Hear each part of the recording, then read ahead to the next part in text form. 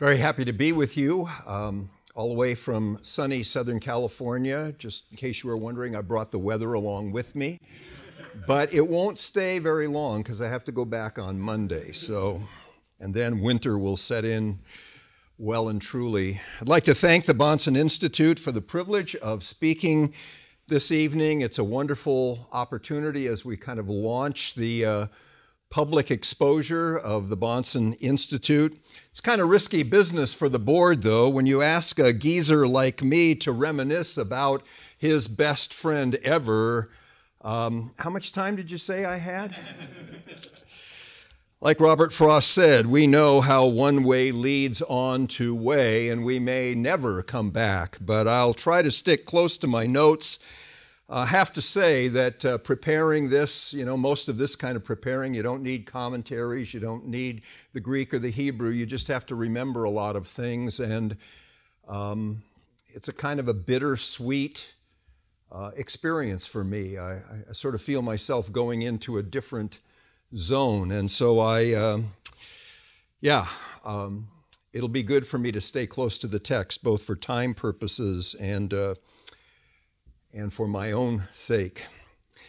I was thinking about what might be most interesting and helpful to you in the audience tonight. You're far, far away from Southern California, so you weren't part of Greg's personal world.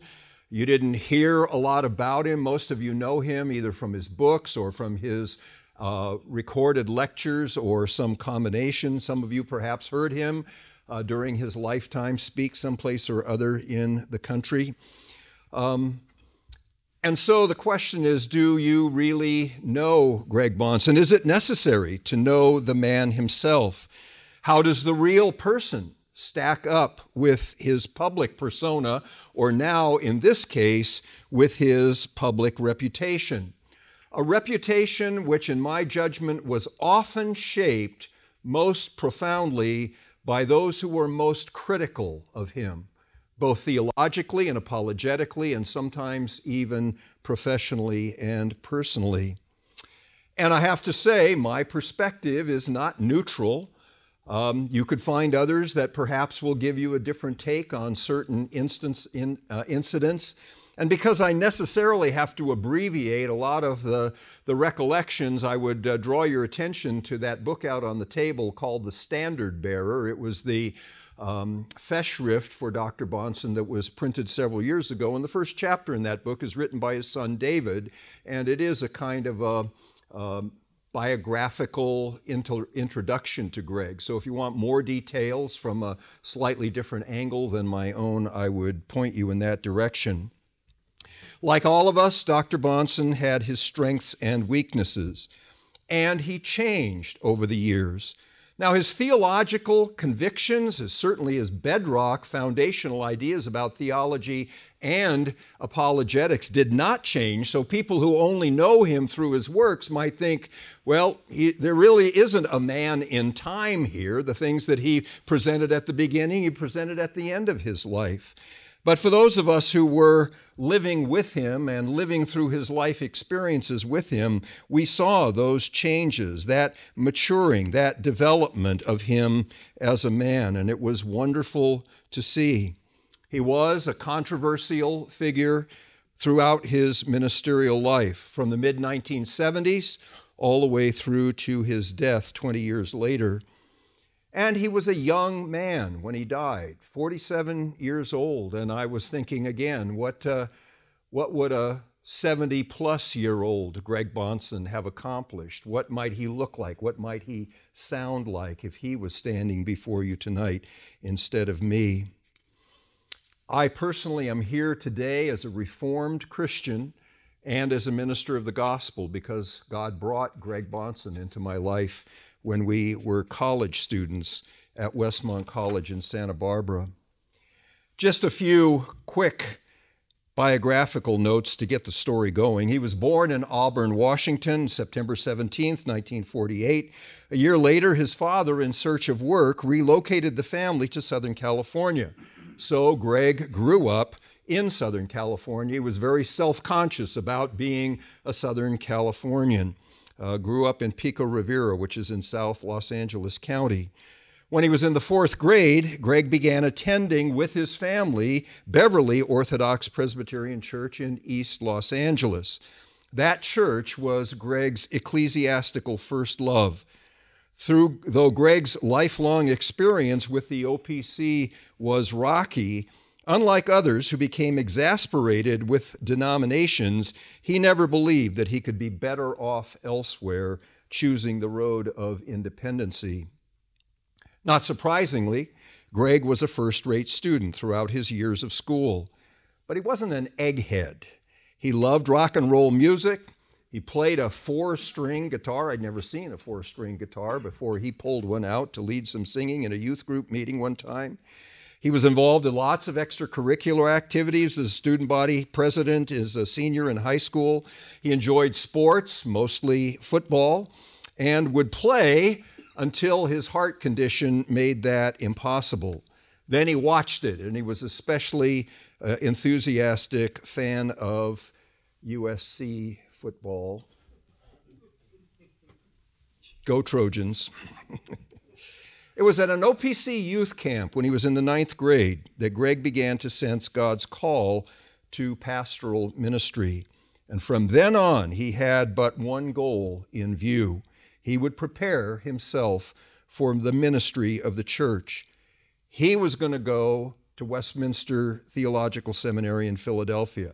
He was going to study at the feet of the renowned Reformed apologist Cornelius Van Til. He would serve the church and defend the faith. This is where I came into the picture. As I said, we met at Westmont College as entering freshmen in 1966. Dennis Johnson, some of you know him, a recently retired professor at Westminster Seminary, California, was a mutual friend. He and Greg were preministerial on a preministerial track, and Dennis and I were English majors together, and so Dennis was the one that brought Greg and I together and made the introductions. We were together then as students for the next 7 years at Westmont College and then at Westminster.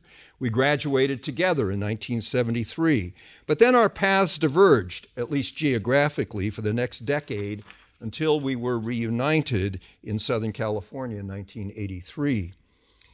Even through those years, we kept in regular contact with one another. Now, there's lots that I'm going to skip over here fast forward, but I do want to just refer to one telling incident from those college years. The first thing I really remember about Greg dates from before we became personal friends. He was writing letters to the editor in the college newspaper, not identifying himself, but signing his letters Balaam's ass. Initially, he was writing to protest the college administration's plan to open up the school library on Sunday afternoons for student use in study. Now, to my broadly evangelical young mind, that sounded like a brilliant idea. Go to church in the morning and study in the afternoon. What could go wrong? Well, Balaam's ass had a problem with all of that. He was opposed on the basis of this Sabbath principle that he claimed to find in the Bible, in the creation account and in the fourth commandment. And he cited frequently from something called the Westminster Confession of Faith, which I in those days had never heard of. There was a firestorm of reaction, both from fellow students' letters that were published subsequently and from clarifications of the policy by spokesmen for the administration. But Balaam's ass held the line. His reasoned arguments were not refuted. Instead, he was harshly judged as unlovingly legalistic and ridiculed as hopelessly out of step with the times. For my part, despite my initial inclinations, I found his argument compelling. I was drawn into his exposition of particular biblical passages and the application of Scripture, and so I began to become a Sabbatarian. That little story, I think, epitomizes the whole of Greg's life and ministry for the next 2 decades until his death. And the choice of his pen name is significant, Balaam's ass. That's how Greg Bahnsen saw himself. If God can tell the truth through a donkey, he can speak through a man. That's why I'm really not sure he'd be all that steamed up about something called the Bahnsen Institute. And we're given to a hyperbolic kind of age, so when I hear people say, with every good intention, that Greg was the greatest something or other, he really wouldn't like that talk very much. He was Balaam's ass, but he was speaking the truth, and it was compelling. During the spring break of our senior year, 1969, Greg asked Dennis and I if we wanted to go to a student weekend hosted by Westminster Seminary in Philadelphia. Santa Barbara to Philadelphia. We agreed, and so the 3 of us packed ourselves and our stuff into my VW Bug, and we drove straight through from Southern California to Philadelphia. 56 hours, in case you're interested. We met professors, we sat in on classes, and we all decided then, well, Greg knew already, and I think he knew that he would tempt us into it, that Westminster was just the place for the 3 amigos from California to continue their education. We were the 3 amigos before there were 3 amigos. Then we jumped back in the car and drove all the way back home again, another 56 plus hours, and several extra hours in Texas with a broken fuel pump. Our 3 years together at Westminster represented more chapters that I have to leave out of tonight's presentation. But again, a couple of things just to highlight Greg the man. Suffice it to say that to mention that Greg earned 2 degrees, both an MDiv and a THM, while the rest of us were pedaling as fast as we could to earn 1 degree. By the time we graduated in the spring of 1973, Dr. Van Til himself had been inviting Greg to fill in for him at spot times in his apologetics upper division courses, leading class discussions and sometimes actually doing some special instruction. Greg had also forged a close personal and later professional bond with John Frame during those years. For future reference, Greg's controversial book, Theonomy and Christian Ethics, had its genesis during those years at Westminster Seminary. It began life as a paper that Greg prepared for a student discussion group, which was called, wait for it, the Van Til Circle. The subject was a consideration of Matthew 5, 17 and 18 with reference to the civil magistrate's responsibility toward biblical law, including the Mosaic judicial laws. That paper then morphed into his THM thesis and finally became the big book that was published in 1977. Fast forward through the next decade.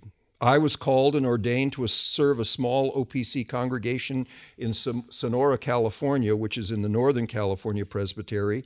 Greg taught for a time at Reformed Theological Seminary in Jackson, Mississippi, where again controversy dogged his steps.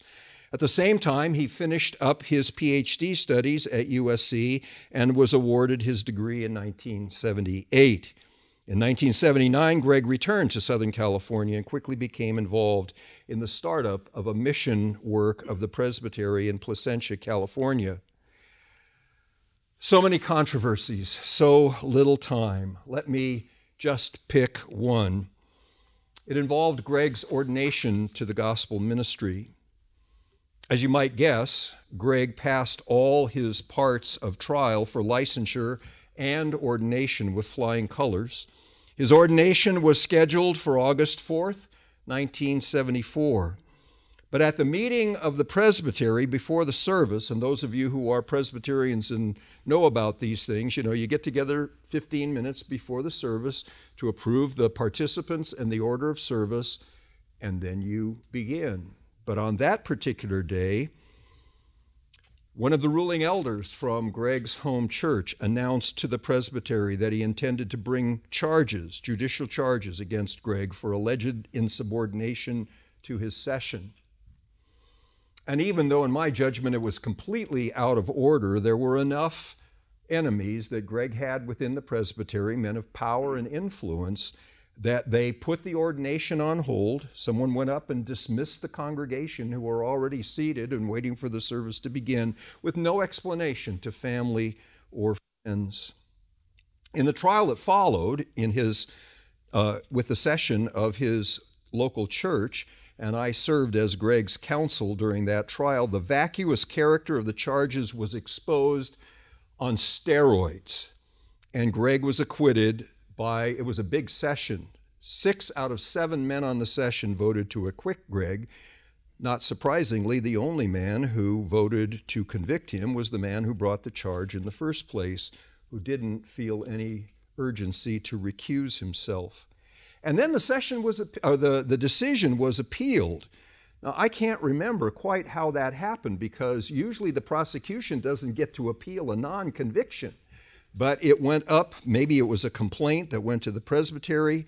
Eventually, the appeal or the complaint was not sustained by the presbytery, and Greg was ordained in July of 1975. So there was a year out of his life spent simply defending himself from unjust charges.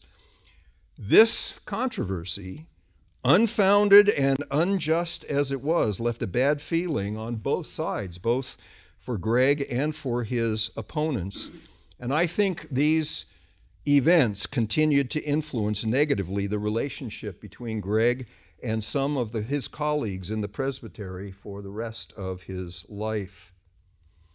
Let me say a bit about Greg's pastoral service, and here the chronology is going to get a little fluid, but stay with me. For several years, God blessed Greg's ministry at Covenant Community Church in Placentia, which I referred to, a church plant a few minutes ago. The church grew in numbers and in the quality of the congregational life. And those of you who know the newly broadcast recordings by Greg, some of those really early recordings that you can barely hear because they were recorded on a little portable cassette recorder from the back of the room, they came out of that setting as he was preaching and teaching Sunday school in that church plant. A few years later, as a result of a friendship between Greg and a conservative congregational minister who was moving toward Reformed theology and ecclesiology, a decision was made to merge 2 congregations and relocate to Newport Beach, California. Greg was also teaching at Newport Christian High School, and when the owner of that school decided to retire, Covenant Community Church acquired that school ministry, and for several years, Greg continued to work both in the church and in the school. But again, sadly, controversies arose and things fell apart. In the aftermath, Greg was called to become an associate pastor at my congregation all the way down south of San Diego in Chula Vista. He, with the help of others, had begun a teaching ministry called the Southern California Center for Christian Studies, and it was designed to help bring Greg's ministry to a nationwide audience. And again, a lot of the recorded legacy comes out of the work that he did under SCCCS. It became a specialized ministry of our congregation, and so Greg was called to be an associate pastor of our church to serve in that capacity. He also gathered up the pieces of that fragmented church after the split and knit them together into a new mission work under the oversight of our session in Chula Vista. Even though he was 90 minutes away, he did not miss a monthly session meeting in Chula Vista unless he happened to be out of town on a speaking engagement. I watched him work up close on the session. He took a sincere interest in the Bayview congregation, and there was a reciprocal affection toward him. Even now, when his name is mentioned, the old-timers in our congregation remember him with great fondness. His biblical knowledge was on display. He knew a lot about Presbyterian church history and church law. If he had lived 30 more years, he might even rival our brother Strange for expertise in church law. He was a thoughtful listener.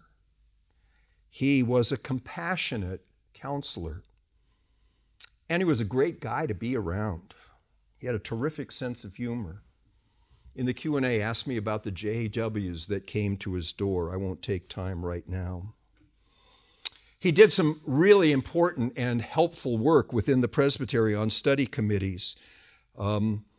He worked on the question of the validity of Roman Catholic baptism as that came up in the setting of the presbytery. He was the one who did the pick and shovel work and wrote the first draft for a pamphlet on homosexuality during those days, which later became his book on a biblical view of homosexuality. He did some really helpful work on the question of spousal abuse and the possibility of divorce way, way back in those days. I said earlier that the OPC was Greg's ecclesiastical first love, and it really cost him a lot to keep that relationship going.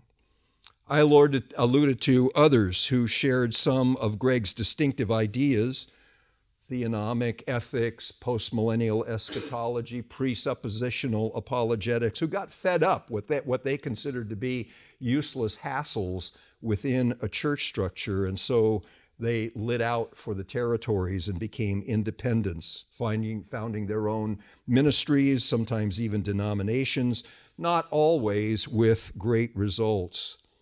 Truly, it could be said of Greg that he was a prophet who was not without honor except in his own presbytery and his own denomination. His reputation outside of the OPC grew as his teaching reached from shore to shore. Greg chose to stay in the OPC and the Presbytery of Southern California, but I do remember a number of conversations with him in private, particularly in the later years.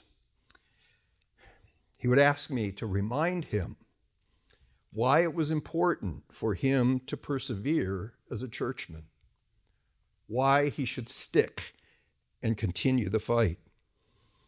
There was a lot of disappointment and sorrow that attended his continuing relationship with his presbytery.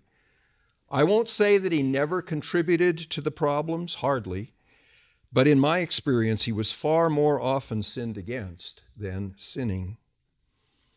In the interest of time and discretion, I'm going to pass over the breakup of his marriage and its tragic repercussions.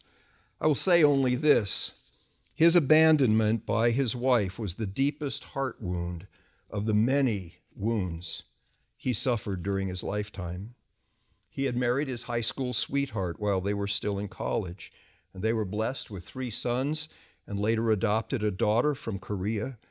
Suddenly, and without warning, in 1989, their 20th anniversary year, his wife walked out of the marriage and the family and refused to heed pleas, both from Greg and even from me, to return. We'll leave it there. Lest any have questions, the presbytery, despite the tensions, looked into the matter pastorally and attached no blame to Greg's conduct. Whatever Greg's faults might have been, he was not one to betray a friend, and that made this particular betrayal hard, very hard to absorb. He continually sought reconciliation with his wife, but she was not willing. Here again, Greg learned how his deep biblical convictions would anchor his soul in the perfect storm of emotions that arise out of such a terrible, catastrophic family crisis. By God's grace, he pulled the pieces together and tried to move on. Despite these heartbreaks, that last decade of Greg's life was the most productive and in some ways the most satisfying to him personally. The work of the study center prospered and expanded, and he was in demand as a speaker across the country. He even traveled to the United Kingdom and even to Moscow, preaching and teaching. During these years, Greg worked on his big book on Van Til, an extensive selection of readings from the Master with analysis by his able disciple. The book was essentially complete when Greg died and was published in 1998. Again, one highlight out of many during those years. In 1985, the now legendary debate between Greg and Gordon Stein took place at UC Irvine. Sitting in the audience that evening with hundreds of others, I watched the self-styled atheist Goliath demolished by the evangelical David with his Van Tillian sling and 5 smooth stones. It was a holy delight.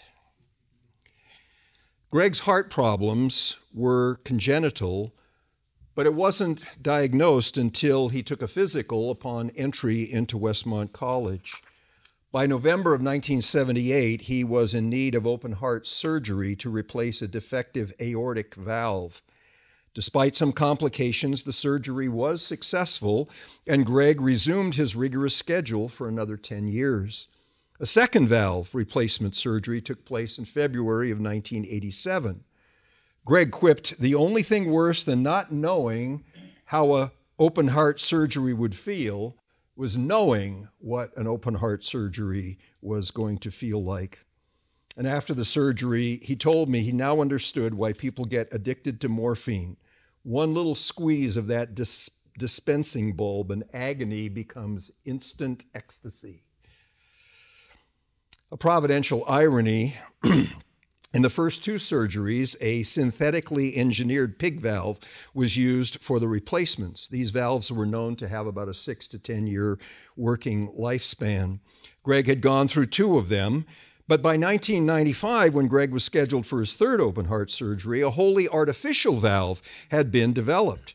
This new valve was supposed to be more or less indestructible. So going into the surgery, the hope was that this replacement would be good for many, many more years, far more than the last 2 had been. My wife and I drove up from San Diego to Orange County the night before the surgery to see him and to pray with him. We stayed overnight so we could wait out the day of the surgery with Greg's children and parents in the hospital. Other friends from the church were there as well. Initially, the surgery was declared a success by the doctors. They were very, very happy with the results. We returned home to Chula Vista with gratitude in our hearts for God's mercy. But a couple of days later, I received a call in the middle of the night from one of Greg's sons asking us to return urgently to the hospital in Orange County. That evening, while sitting in bed, Greg was chatting with one of his sons, and he simply slumped over unconscious. He was placed on life support, continued in a coma for several days. Eventually, the doctors reported that his kidneys were failing and that other organ systems were beginning to shut down. They made the recommendation that the family that the life support be suspended. And so it was that Greg Bahnsen passed into glory on Monday, December 11th, 1995. He was 47 years old. He was buried in Rose Hills Cemetery in Whittier. The epitaph on his tombstone is Philippians 1:21, which was the text for what turned out to be his final sermon. For to me, to live is Christ, and to die is gain. Let me conclude with just a few quick personal assessments, things that I saw the Holy Spirit do in Greg's life and in his ministry, things that influenced me at the time and continually come back to me whenever I remember him as a friend. I remember his example. First of all, he was a diligent workman. Many have been astonished at Greg's work habits and productivity.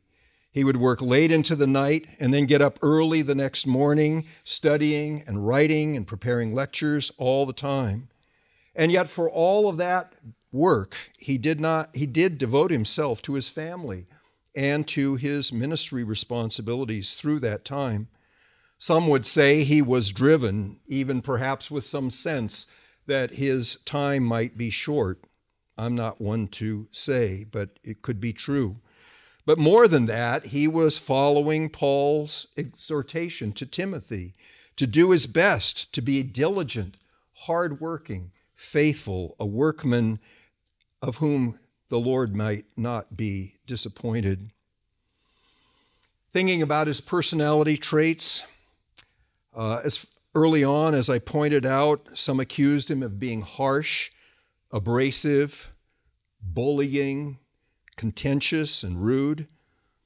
From the days of those Balaam's ass letters on through to the end, these harsh assessments usually came from those who could not prevail against him in exegesis or argumentation, either in person or in print.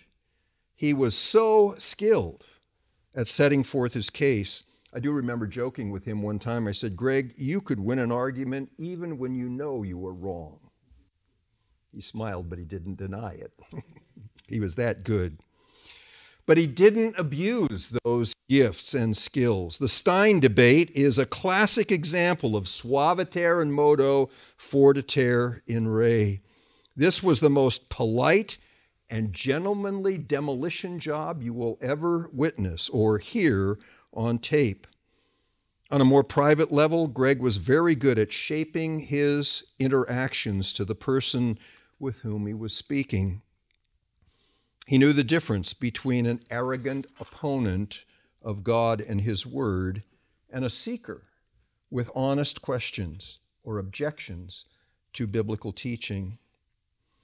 As to his alleged biblical defects, and he would have been the first to admit them, especially in his youth, many people over the years who finally had some personal dealings with him that had hurt his reputation and maybe even taken it in, hearing it from multitudes of witnesses, said he wasn't at all like what they had expected him to be. Their assessment was universally positive.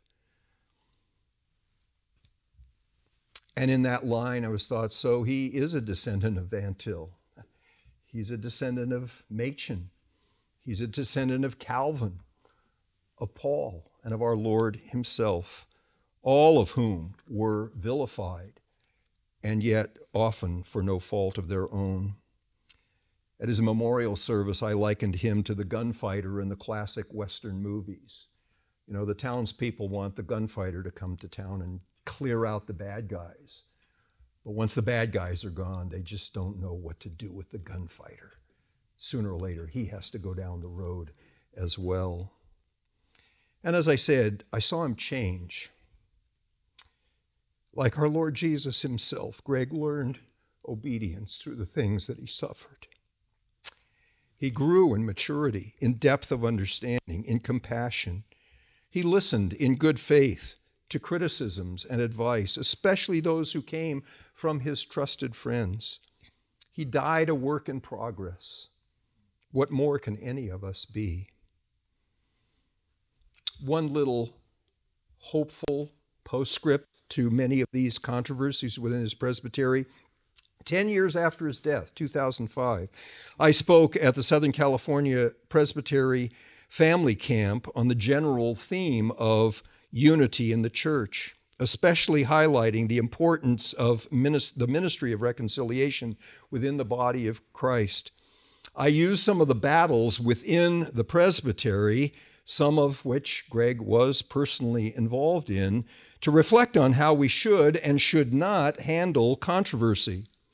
During that week, much to my surprise, two men from the presbytery who had often been strong critics and opponents of Greg spoke to me about their reassessment. They'd had a decade to think things over. They expressed real regret, even repentance, I think, that they had not treated Greg better, that they had not been more sensitive to his personal troubles, and most of all, had not been able to reconcile with him before his death. Finally, Greg was a loyal friend. If I was ever in trouble and I could get him on the phone, I was absolutely confident that he would find a way to get to me to render whatever help he could. And so I was humbled and so thankful that during those last years especially, I was able to come alongside him and bring some pastoral comfort. Most of the time, again, by reminding him of things that he already deeply believed but needed to hear again from another voice. He was willing to receive sometimes painful counsel from a friend, from this friend. I remember at least twice he told me, "Roger, just tell me what you want me to do, and I'll do it. I may not like it, but you give me advice, and I will follow it absolutely." The story of Greg's life is the story of a sovereign, gracious God working out the principles that the Scripture sets forth regarding suffering and glory in the flesh and blood human being. Someone who was often weak, physically and emotionally, sometimes sinfully weak. Greg was one to whom much was given in the way of intellectual and academic gifts and opportunities, and one from whom much was expected, and one from whom much was taken by a loving Heavenly Father. But his life was also a life in which we see the strength of our all-sufficient Savior worked out in the weakness of a man. Greg learned by experience, in a way I and many others have not had to, the ultimately encouraging truth that through many tribulations we must enter the kingdom of God. Thank you.